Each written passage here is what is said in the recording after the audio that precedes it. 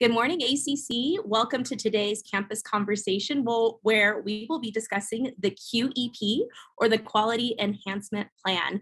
My name is Anna Remmer. I'm the Director of Communication for Student Affairs, and today I'll be your moderator. I'd also like to introduce the rest of our team. With us today, we have Dr. Richard Rhodes, our Chancellor. Good morning, Riverbat family. We also have Misty Rasmussen. She's our QEP co-chair and Associate Dean of Planning and Accreditation. Good morning, Riverbats. We have Missy Patterson with us. She's also our QEP co-chair and the other half of M&M, and she is a professor of psychology. Good morning, everyone. Thanks for being here. We have LMC, that's Lisa Marie Copoletta. She's an adjunct professor of communication studies. Good morning. We have Linda Smarzik. She's our Dean of Computer Science and Information Technology. Good morning, everyone. Glad to be here. Glad you're here. And also Arun John, Associate Professor of English. Good morning, everyone. Glad to be here. And Jason Bedreen, a Professor of Communication Studies. Good morning, everyone. So today's campus conversation will be highly interactive, and we're really looking forward to your questions, seeing what you want to know more about. So if you look at the top right corner of the live stream window, you should see an icon that looks like a dialogue cloud or a little thought bubble. Click that icon. It should open the live stream chat feature. You'll be prompted to type your name. And once you do that and click enter or send, then you'll be able to leave comments, ideas, questions, and I'll be reviewing those as they come in, and I'll share them with the panelists on this call so we can discuss and provide answers live during this call. So without further ado, let's get started. What is the QEP, Misty?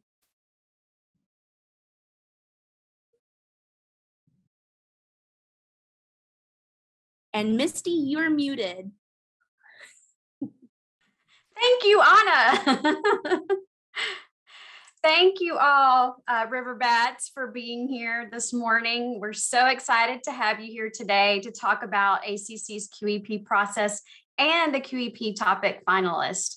Some of you joining us may be familiar with the QEP, and some of you might be asking yourselves, what is the QEP? The QEP stands for Quality Enhancement Plan. The QEP is a required component of ACC's 2023 decennial reaffirmation with our regional accreditor, the Southern Association of Colleges and Schools Commission on Colleges, SAC-COC. I know that's a lot. And every 10 years, each college that's accredited by SAC-COC must develop a new QEP. The QEP is a 5-year action plan to improve student learning and/or student success. So it can be one or the other or both. Also, you'll notice at the bottom of the slide, there is a link to our QEP website. If you do want to find out more information about the QEP, please visit that website, austincc.edu/QEP. Now I'm going to turn it over to Missy Patterson, my partner in crime, Team M&M, and QEP co-chair, who's going to discuss where we are in the QEP process. Thanks so much, Misty. I wanted to let y'all know a little bit about the vast amount of work that our incredible topic selection committee has been doing. So we did a survey to just get ideas for themes that might be important for the QEP. We got 176 responses to that, and then we analyzed those themes and shared them back with the committee so that everyone would know what was top of mind for our Riverbat family. In addition, we had a topic suggestion form where people could actually turn in ideas for an actual QEP. On that, we got 16 suggestions, so we were going to review those. And we reviewed all 25 of the proposals from the academic master plan because we thought they might be really great ideas for our QEP. So in total, we had 41 topics that our committee reviewed. We developed 2 sets of criteria The first round criteria was a rubric just to get at the basics, and 15 of those 41 topics met that level. And we then researched all of those topics very carefully. Then we reviewed all of those 15 topics and rated them on a rubric, because I love myself a rubric. And we wound up rank ordering all of those topics. From that, our top 4 finalists were chosen.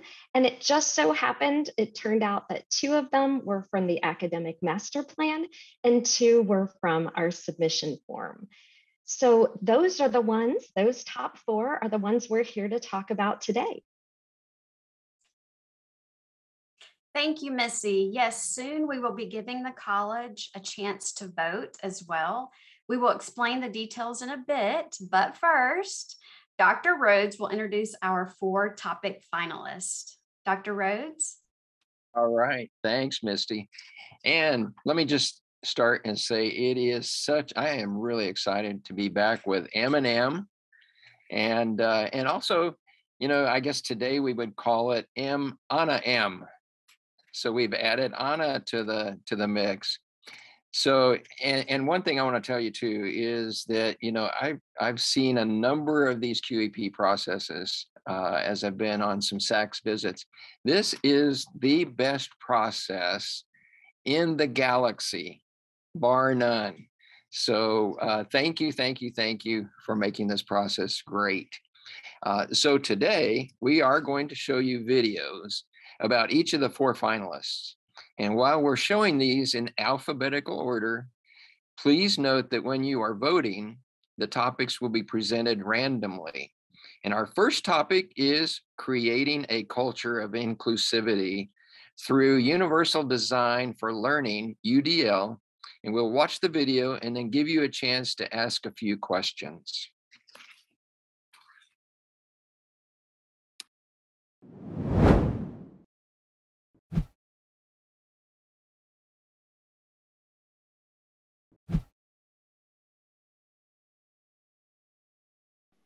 Imagine a future where all students are able to participate in and progress through their course of study because there are no unintended barriers to instruction. Hi, my name is LMC, Professor Lisa Marie Capoletta from the Department of Communication Studies, and I'm here today to talk to you about a possible QEP topic, creating a culture of inclusivity through Universal Design for Learning. This topic is all about Universal Design for Learning. This is a collection of best practices that ensures course materials are accessible to all students from the get-go. If this topic is chosen, it will offer faculty training and stipends so they can update their own courses utilizing UDL. Best practices in UDL include a wide range of tools, such as providing students with written and spoken instructions, engaging students in multiple types of activities, and connecting class activities explicitly to learning goals, allowing students some control over their assignments and providing opportunities and time for students to reflect on their learning. UDL will support student success and learning by reducing teaching and learning barriers, increasing engagement and achievement for all students, not just those with disabilities. Please vote for our topic because ACC has a goal of equity for all students. UDL is a method that supports equity in student success, outcomes, but faculty need training and support to implement it.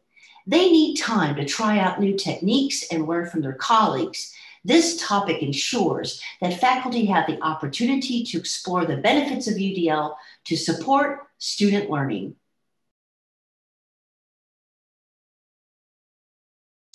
So I'm monitoring the chat right now. I'm not seeing any particular questions come up just yet. However, I would like to ask some questions perhaps while our audience thinks of a question that they may have regarding UDL. LMC, can you speak about why this topic is so important to you? Anything additional that you want to add that wasn't covered in the video? Well, we all have our own challenges. You think about someone who may be a musical genius. They may struggle with learning to read music, but they can play by ear. And I think that this QEP topic would foster the strengths of our students. Also, it's aligned with the different chancellor priorities, such as reducing equity gaps, modernizing ACC's technology resources, and providing exceptional online education, whether it's utilizing different apps or different teaching styles for visual or auditory, as well as kinesthetic. I think that this QEP would provide our students with an opportunity to prepare themselves for the job market, as well as completing their degree successfully. Wonderful. I'll keep an eye on the chat to see if anybody else chimes in with future questions. And if so, we might be able to round back if time allows. But just a reminder to our audience, please make use of the chat box to provide us with any questions that you may have regarding the QEP videos that play. Dr. Rhodes, would you like to announce the next video? Certainly. Our second topic is digital fluency for today's jobs.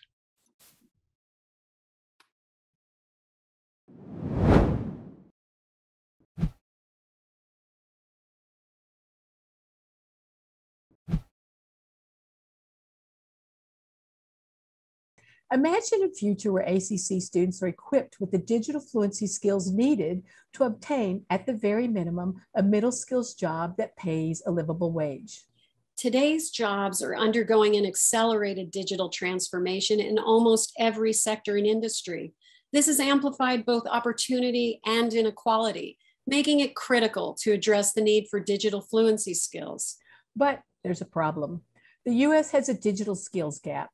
30% of all US workers have little to no digital skills. This number is even higher for Black and Latinx workers. In Austin, jobs requiring mid to high digital skills make up nearly 3/4 of all job openings. Hi, my name is Linda Smarzik, Dean of Computer Science and Information Technology. And I'm Pamela Sias, the Director of Today's Jobs. And we're here to talk with you about a possible QEP topic, digital fluency for today's jobs, which is a partnership between academic instruction and student affairs.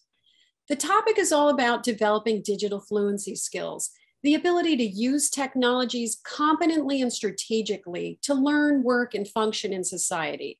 When one has an understanding of a variety of software and basic languages, such as the Microsoft, Google, and Apple suites, Photoshop, HTML, CSS, and much, much more, one develops digital fluency. The ability to solve problems and communicate through a high-demand digital skill set.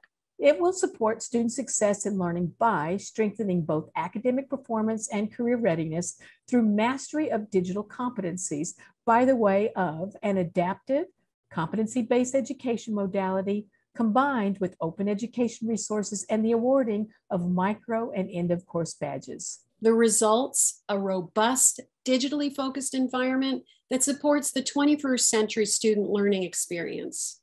Please vote for our topic because digital fluency provides transferable skills and workforce resiliency in a time of constant disruption, while providing equitable career pathways leading to social and economic mobility. Thank you for considering this project as the QEP initiative.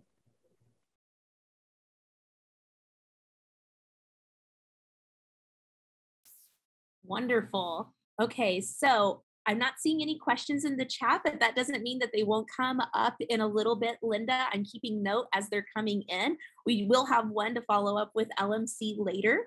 It's a wonderful one from Teresa Glenn. But let me go ahead and ask you this. Explain a little bit about how this particular topic would lead to student success. Sure, Anna. You know, one of the things that people think is that our digital natives, our millennials, et cetera, have great digital skill set. But there's some data, there's research. They're fantastic on their devices with their apps. They're great with that.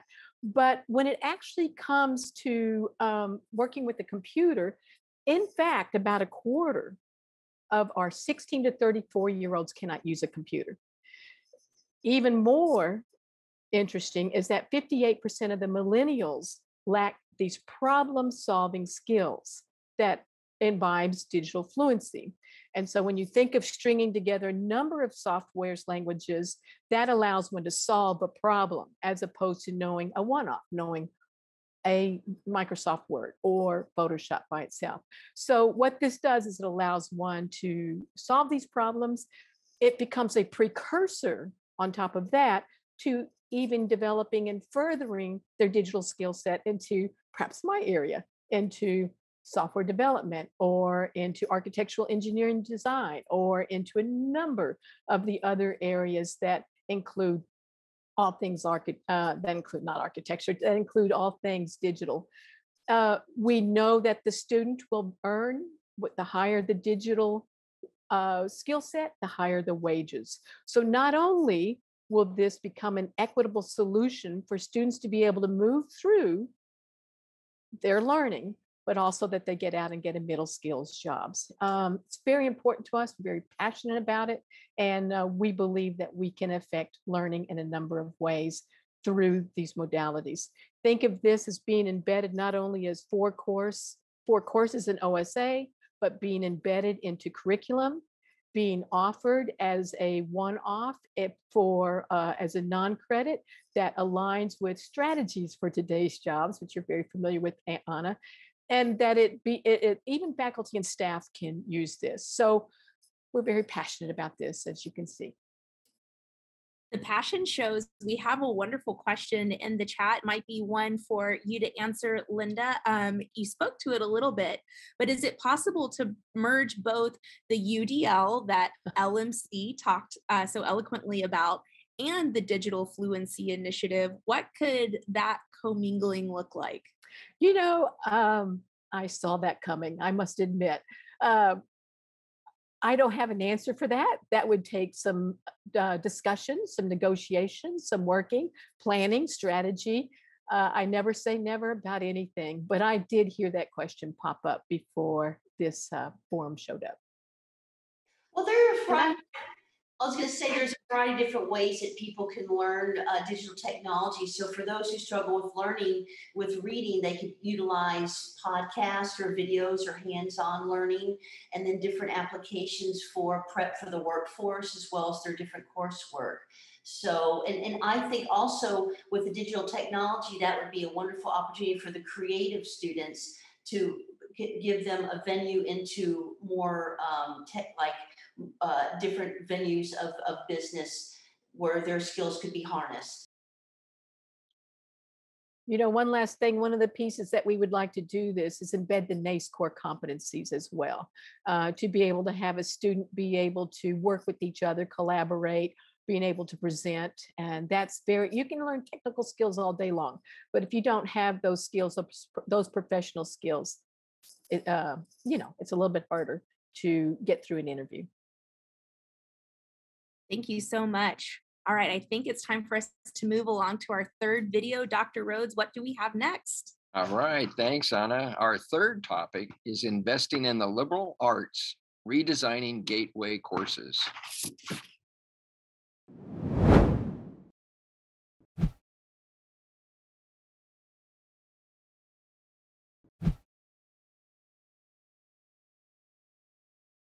Imagine a future in which faculty share their passion for their disciplines with students in ways that place the student's experience of the discipline at the center of everything that happens in class. Imagine a future in which professors have built equity and inclusion, not just into their courses, but into readings and assignments.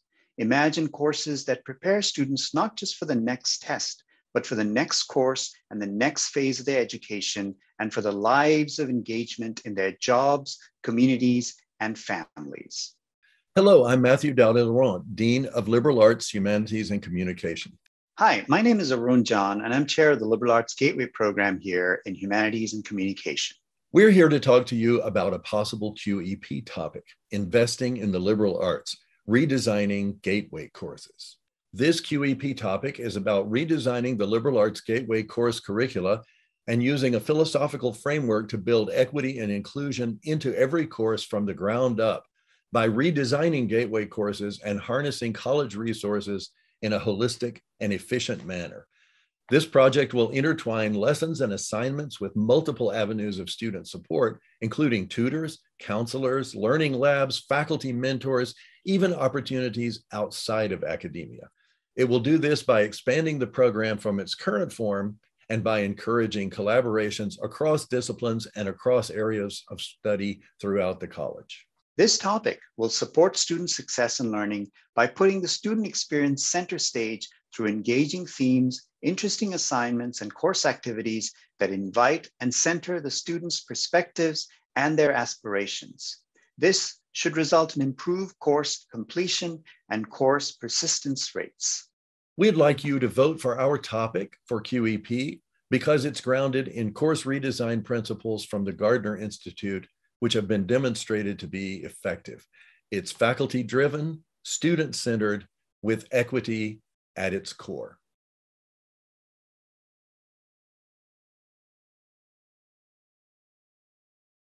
All right, wonderful. I know there's a little bit of a delay between videos playing and questions coming in. So I'm gonna go ahead and start off with one for you, Arun.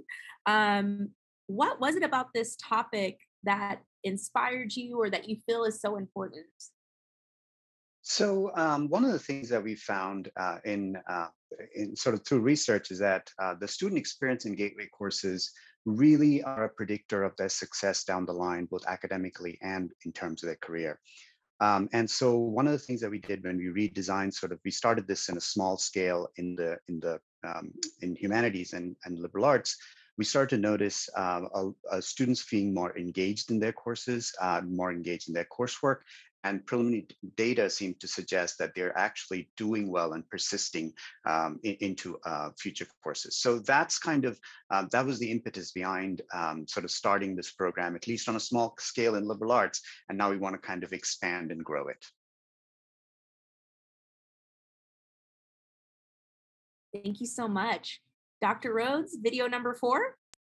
Our fourth topic is on the right track.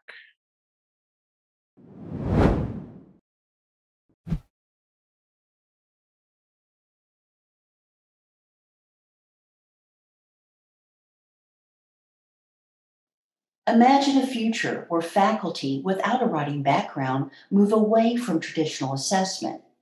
They learn how to support students through the writing process. They incorporate writing into their classes and can turn to specialized tutoring support through the ACC Learning Labs for students.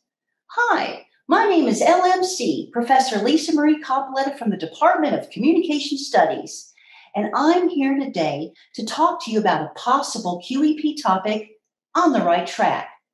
This topic is all about first integrating effective writing processes and practices into all courses requiring writing. It will then encourage faculty outside of the writing discipline to integrate effective writing practices into their classrooms. Faculty will receive training in the fundamentals of technical writing so they can reinforce what students have learned in English 1301 and 1302 to improve the quality of their writing outside of writing courses. It will support student success and learning by improving students' writing skills as they progress through the program of study, which improves student performance, retention, transfer, and employment. Please vote for our topic because it empowers faculty to teach writing in their classrooms and empowers students to communicate about their knowledge in multiple disciplines. Since employers and transfer institutions value writing very highly, ACC graduates will be more likely to be effective in their future endeavors. All right. And we have Jason with us to talk about On the Right Track. First of all, I love a good pun, so I appreciate the title of this proposal. But what would this mean in terms of student success? Great question, Anna. And first, let me thank Lisa Marie for stepping in and doing the video for me. So what would this mean for student success? Is that correct? I see this helping with student success. And let me start by giving a quote. There was a philosopher by the name of Peter Kraft, who teaches out of Boston College, who said, "Muddled thinking is revealed in muddled writing, and muddled writing reveals muddled thinking. So how we write really conveys what we're thinking about and clarifies our thought process. So if we're able to help students clarify what it is that they are thinking about, regardless of whatever the subject matter is, I think that can improve their grades, right? So the instructor would clearly understand what they're getting at. And I would also say this could really be effective with the Chancellor's third priority on exceptional online education, because a lot of, I would think that a lot of the online assignments would require writing skills and so forth. So I think it would really help in that area as well.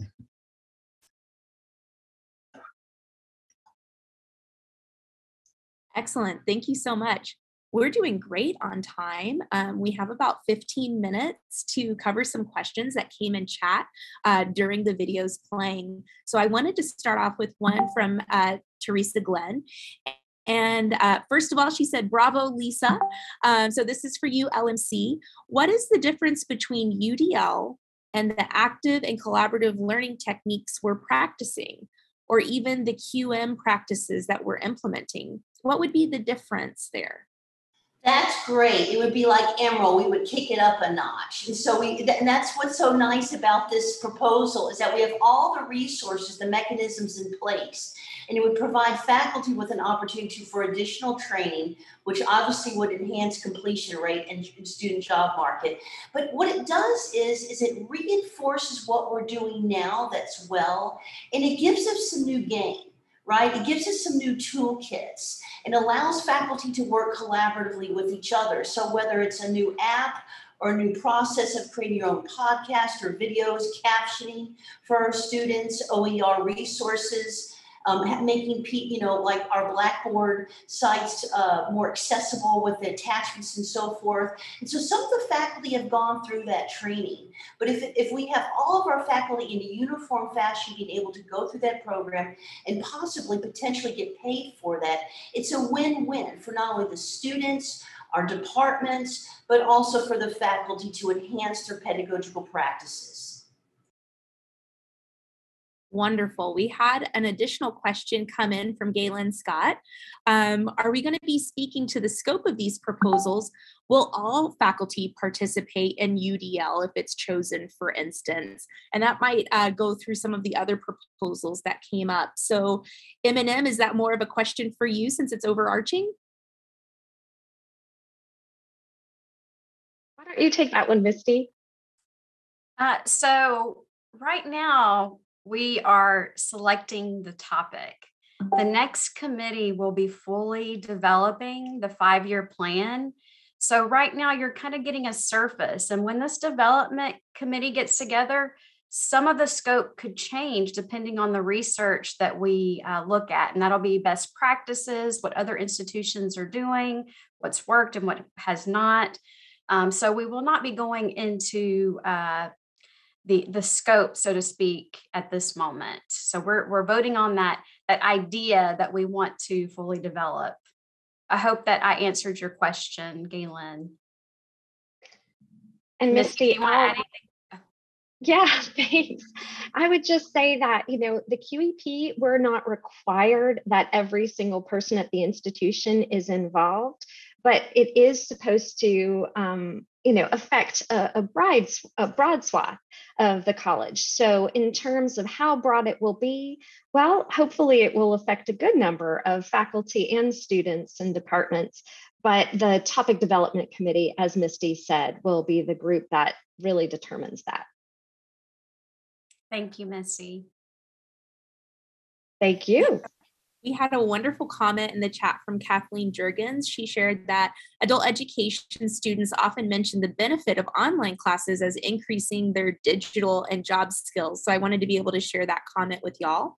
And then also Teresa Glenn shared that she loves the idea of the digital QEP, but what would this mean for faculty that have never approached this topic before?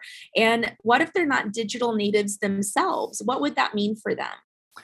That's a great question, Teresa. One of the things that's so nice about this topic is that it has a number of legs, a number of arms. One of them is what we're working with and collaborating with Dean Fan, is to be able to embed modules inside of 10 courses in childcare. With that will come training for the faculty to be able to work with a module of some sort in their actual curriculum. So we've been in discussions and I'm working with this. And I would imagine it was what was just said. It's not everybody must do this, but they're going to be early adopters, people who want to build a proof of concept on this, I would imagine. And then from there, it may or may not spread out. But we anticipate that there will be training for faculty available as well, not only as modules embedded inside the curriculum for students, but training for faculty who are interested in this coursework as well. Excellent. We had another great question come in through the chat. Arun, this one's for you. You spoke a little bit about that liberal arts gateway project that you're already currently working on.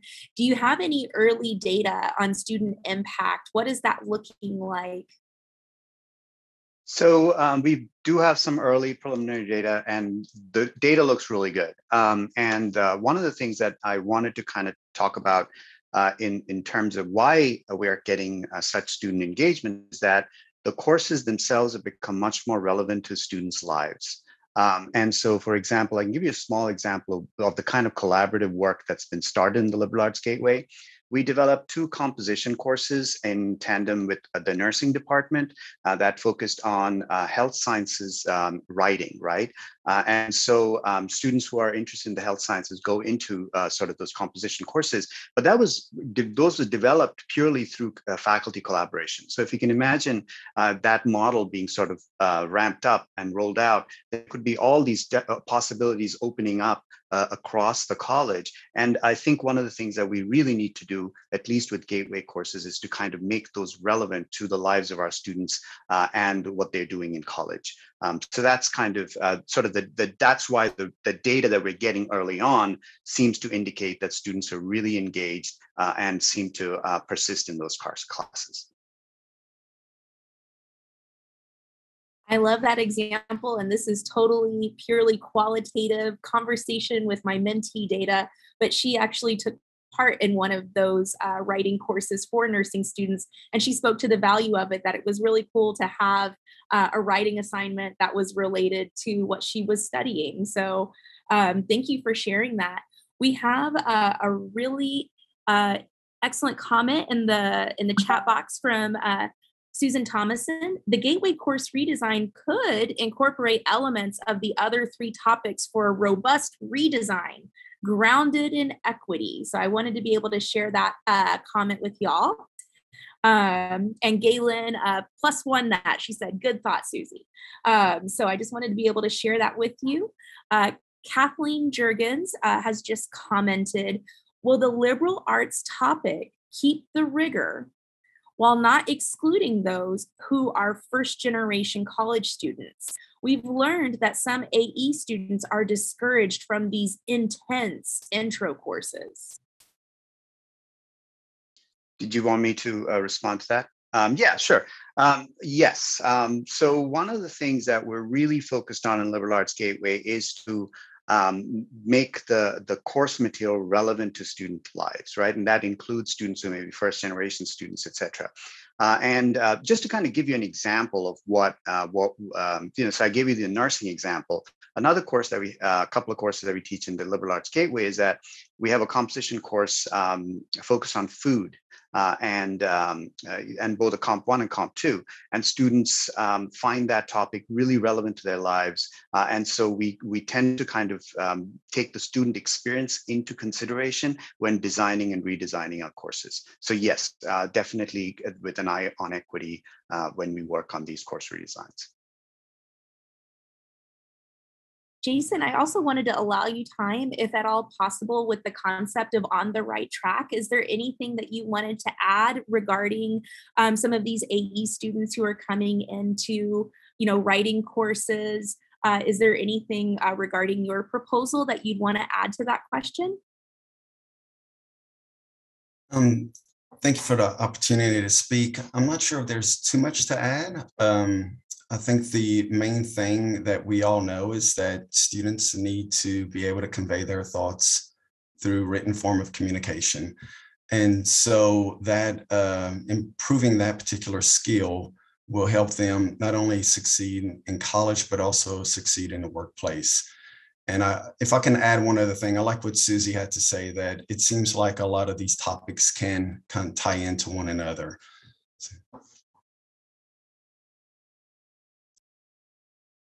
Wonderful, thank you. So currently we have no other questions in the chat box. I'm happy to continue monitoring that.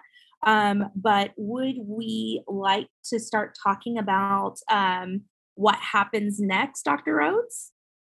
All right, Anna. And let me say, wow.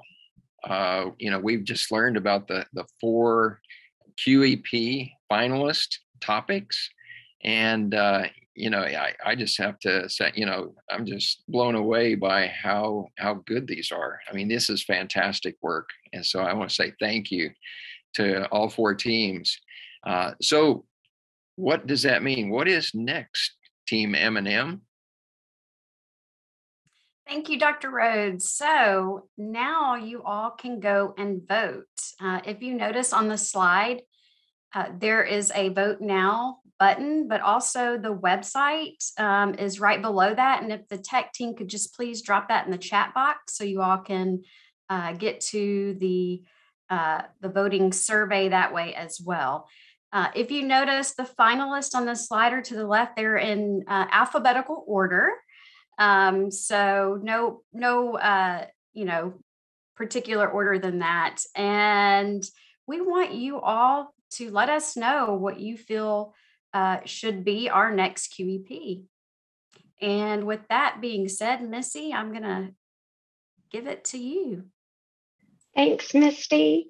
I just want to let everyone know that when you go to the survey, you're going to be given the list of the topic finalists. Once again, you're going to be able to read a blurb about them. I love that word, blurb. And then you'll also have an opportunity to rewatch the video. You don't have to do that, but we just put them on the survey to make that possible for you. And then you'll be asked to rank the 4 finalists. And there's just a really nice slider, and you can just slide your top choice up to the top, your bottom choice at the bottom, but you'll be able to basically assess all 4 finalists and order them in terms of your preference. Voting is open now, and it will stay open until September 23rd. So that's really what we're doing with the survey, and we're excited to hear your thoughts. Dr. Rhodes, you can give the next steps. All right. Once the voting is over, we're going to announce the winning QEP topic at the General Assembly, which is held on October the 1st. And so now we want to kind of open it up and have conversation with you about any questions that you have on the process or additional questions you have on the QEP itself. So we're open for that. While we're waiting, I just, once again, I just want to say thank you to Missy and Misty. This process has just been phenomenal. Congratulations on this. And I'll tell you, I'm looking forward to the winning project. And, it's a shame we can't just have all 4, and maybe we can. Very well said, Dr. Rhodes. And I want to extend my thanks to some unsung heroes in this process. Stephanie Vermillion and Taylor Kokos are the production team behind those videos, and they rocked it out. And I just think the videos really do a great job of showing the topics to everybody. And I also want to thank our topic selection committee. You all know who you are, and you are some of the hardest working people developing all of these topics to the point that they could be shared with our community. So wanted to just share those thank yous. And I just want to thank the folks that agreed to do the videos on these topics as well. thank you so much for being so flexible, and for Anna, who's also on the topic selection committee and LMC. Anna, for being our moderator today. I have said this before to the committee, but my role at the college is to make sure that we stay in compliance with SAC-COC principles. And I've been on a lot of visits, and I've been through a lot of SACs reporting and visits, and this topic selection committee has been the very best committee that I have ever worked with. And I'm not just saying that. I mean, it is true, believe me.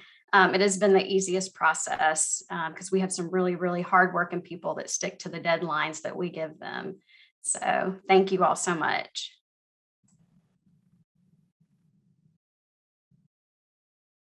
And thank you, Anna. You are an absolute phenomenal moderator. This has been a lot of fun. Yeah, please don't think about doing your own show here somewhere. No, this is purely fun. I really enjoy getting the opportunity to get folks engaged in conversation. So this was a natural fit, and it's been fun being the substitute for today. So thank you all so much for allowing me a seat at the table. It's been a good time. There is a running question going on in the chat, and it kind of harkens back a little bit to what Susie shared with the idea of blending some of these QEP topics together, that would be the ultimate way to engage everyone. Teresa followed up with a question asking, would there be a space on the survey if we would like the committee to consider a hybrid or a blend of these ideas? And if not, what could that discussion or conversation look like?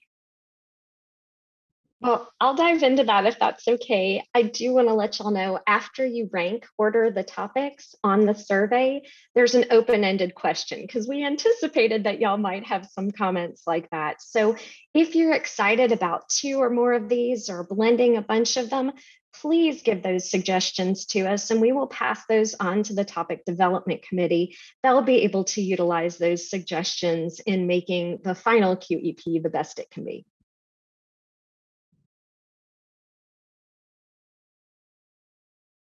Okay, so I have a question. Why is it important for students, faculty, staff, the community, etc., to vote on the final QEP? Why does it matter? Your voice matters. It's important for people to have, I mean, we all know the quote unquote buy-in is important, but it's not just buying, it's becoming a part of the process.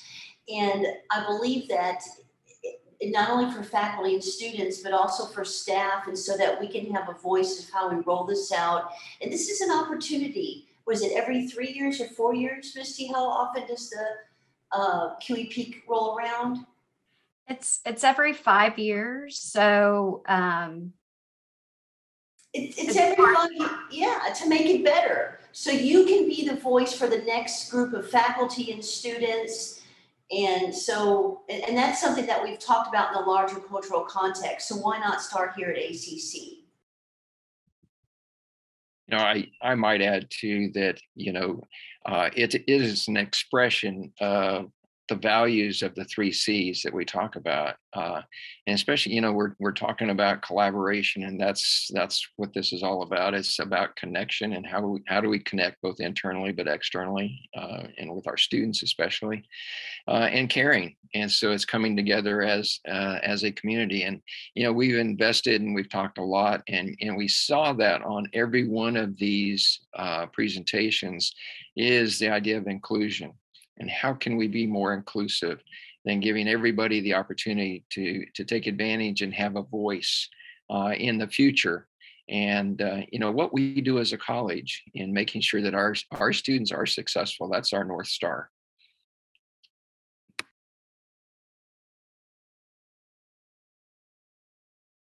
Wonderful. Thank you all. Let's see. While I wait for more questions in the chat, I do have some more follow-up questions. So General Assembly happens. We announce the winner. who implements this QEP? Like, what happens next? What does that look like? And I'm wondering, Misty, would you be able to take that one? Yes, absolutely, Anna. So the next step after we find out what this topic is going to be on September 24th, Missy and I will definitely be reaching out to folks rather quickly to get the committee together, and it's called the Development Committee. And so what that committee is going to do is develop that 5-year action plan for that selected QEP topic. And they'll be establishing a timeline, all the steps required to carry it out. We'll do even more research to make sure that what we're doing is actually going to work and fulfill the goals and outcomes that we have for it. So we are going to need folks who are experts about the selected topic. So be ready, folks, if you fall into that area that is selected, okay? And I'll just add. And that committee is going to be meeting from October 2021 through August of 2022. And in fact, some of the folks on the development committee will be moving to the implementation committee as well. Not all, but a majority of those folks. And I hope that answered the question, Anna. And Missy, you want to add something to that? Yeah, I was just going to add that there is a third committee, but you just mentioned it. So that's the implementation committee. So after the development group makes the plan, then we'll have a group of core people who are tasked with leading the actual implementation, and that'll be our implementation committee. Thank you, Missy. Hey, Misty, can you talk just a little bit too about the SACS visitation team and the QEP and how that works together? Yes, Dr. Rhodes. So the SACS visitors, who are our peers, they're people like me and you. They will come in October. I believe that visit is October the 24th through the 27th of 2022. And their main focus is to help us make our QEP better. They will follow up on any issues maybe that we had with our standards or whatever, and there's some standards they have to re-review on site, but that's the focus. And we will have a group who will present the QEP to those evaluators. And that will be folks from the development committee and the implementation committee. And Missy and I will be very involved. I also do mock interviews and reviews before the visit because I want everyone to feel comfortable and there's no angst, so you know kind of what to expect. And so they're there to consult us. So it's really nice because the folks will point out things maybe that we didn't think about because we're so attached to it. They do not have to approve the topic. It used to be that they had to approve it. They don't do that anymore. So the topic that we choose is the topic that will move forward for the next 5 years. One of the things that we will be doing once this topic is selected, we will be requesting basically it's a reviewer, someone that is an expert in our QEP area that will sit on that committee as well.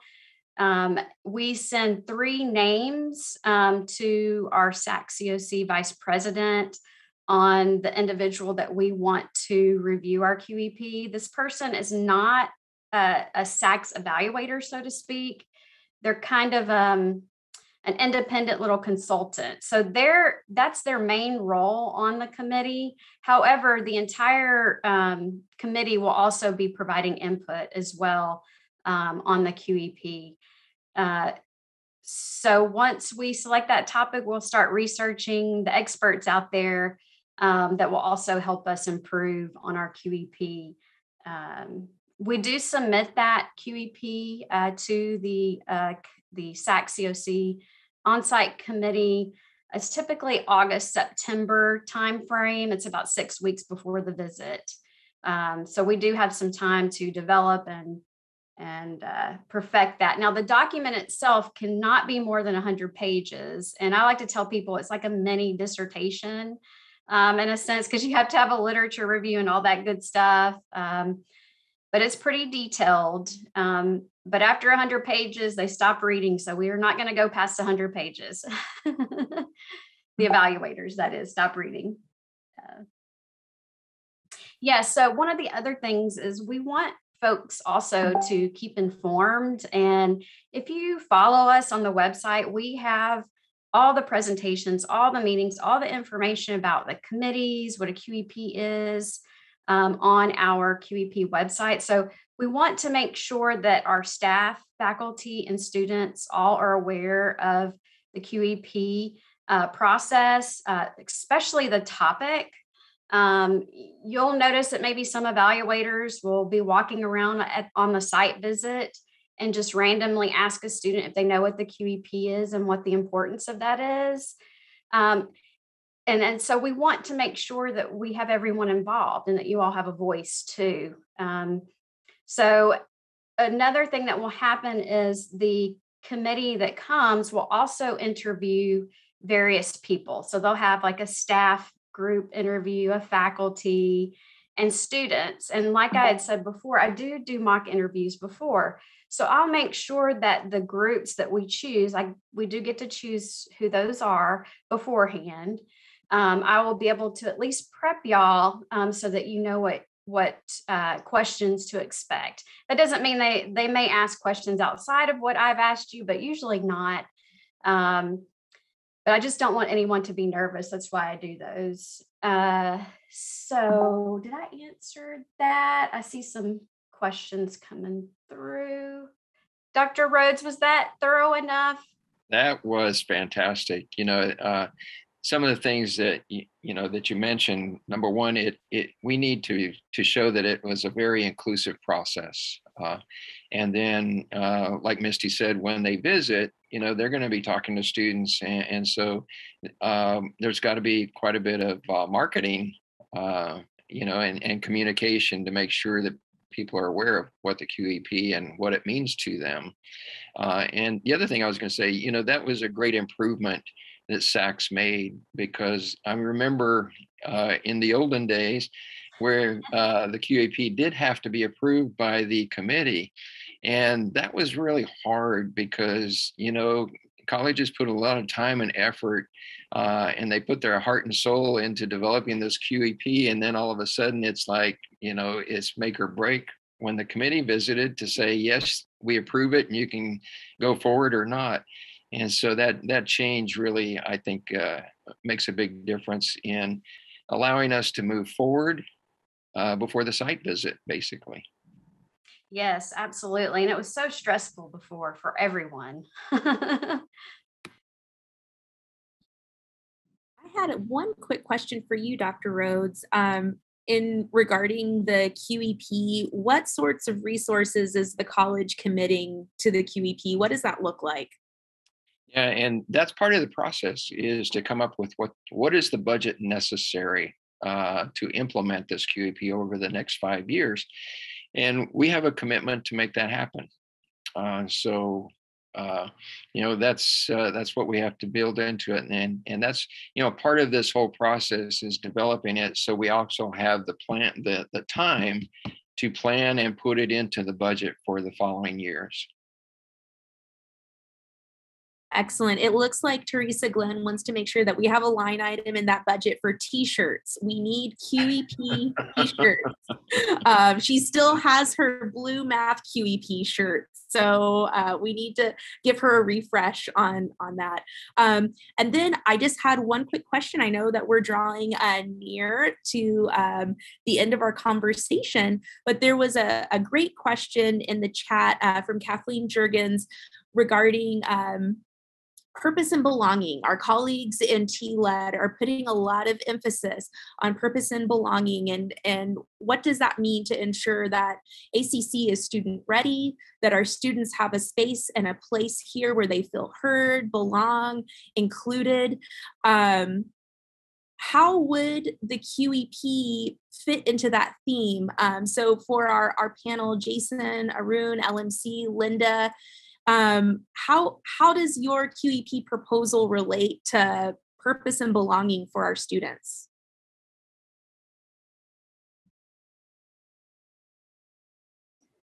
You belong at ACC regardless of your disabilities or perceived disabilities. Like in my discipline, oftentimes students have speech anxiety. And what I teach my students is that is a superpower once you overcome your fear. If you're an English as a second language student, international student, you belong here as a river bat.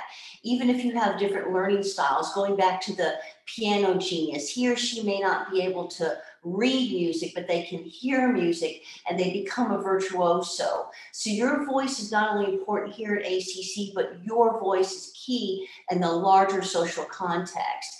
And I believe that regardless of which QEP is selected, we will take our faculty, our students, and our staff into uncharted territory to overcome any perceived obstacles and ultimately become victorious in whatever goals we have, whether it's the workforce or completing our degree. I'd like to add that with us, with Digital Fluency for Today's Jobs, each course has a capstone project at the end of it. There's a capstone at the end of the 3 courses and the course itself. And with this, what this involves is being able to work with an industry partner to solve a problem of some sort. So, and bringing those NACE core competencies where students feel like they're able to work together, where students have that belonging, and they have the purpose of being able to, oh, I can see how learning this digital skill set is will create purpose for me in getting out into the work world. So with it, that's embedded along there. And I didn't think of calling it purpose and belonging to Susie's team, but actually great way to name that. And I'd like to actually add to Matthew Dodd-Laurent, our dean, has a saying: liberal arts can change the world. And I really do think that's true, because if you think about these gateway courses, these are the first courses that students encounter when they come into college.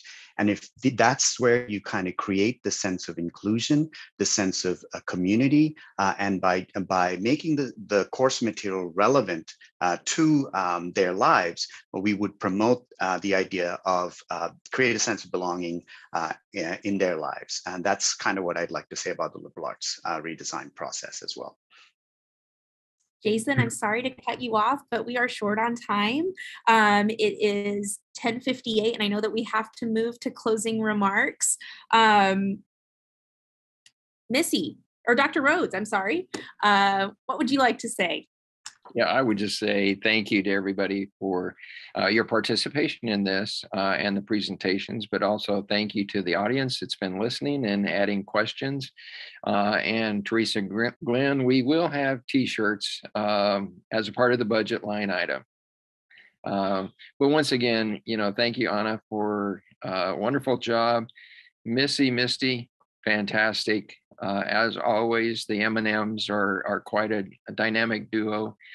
And then all the presenters, just thank you so much. Thank you for putting so much time, effort, and interest into making this better for our students. Thanks, Dr. Rhodes. I just want to remind everybody to please use either one of these links. The one that's in the white box there, that will get you directly to the survey.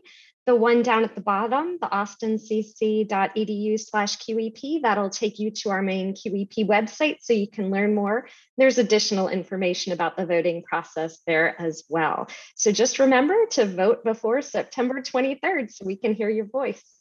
Hey, Misty, can you share some information about the next committee in case people want to get involved?